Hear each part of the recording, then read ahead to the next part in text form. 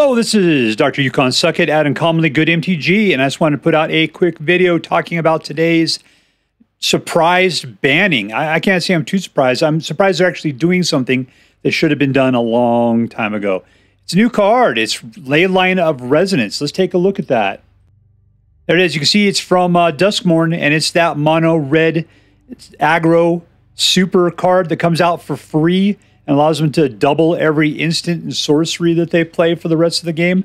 Yeah, no kidding. No effing kidding, man. This thing should have been banned. Shouldn't have been released. It is obvious it is too much. I mean, if we're paying full price for it, sure, it's fine. But getting it out, if you have it in your opening hand, that is a ridiculous cost. Ridiculous. Anyways, the effective date is today.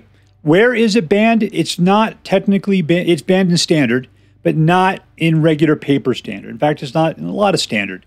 It's banned specifically in arena and just for best of one play. Good news for me, that's all I play. I play in arena, I play standard, and I play best of one.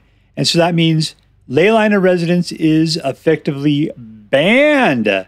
And ding dong, the witch is dead. We do not have to see it anymore. Let's just read this up real quick. We love fast and fun magic. This is especially true for MTG Arena, where our guiding philosophy is fast, fun magic for everyone, anywhere.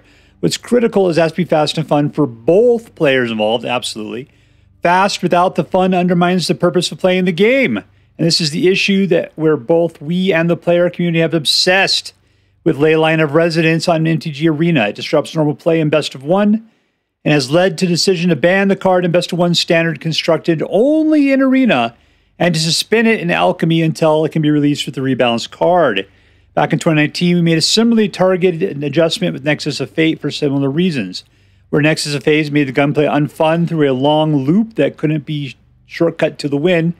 Leyline of Resonance made gameplay unfun by making it so there wasn't much playing involved.